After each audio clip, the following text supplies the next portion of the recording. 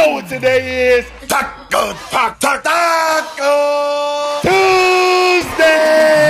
Welcome everybody to our first event in the taco shop at House 330. This was the first space of this whole building that we started to renovate. We'll serve walking tacos and continue bringing our families together with our friends at Old El Paso. We're so excited for you to have our delicious tacos tonight. We're gonna kick things off with a Mexican pizza.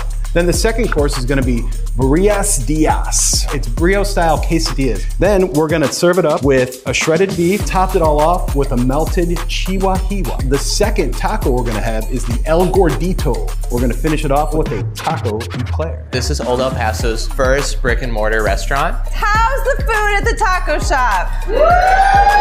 Great!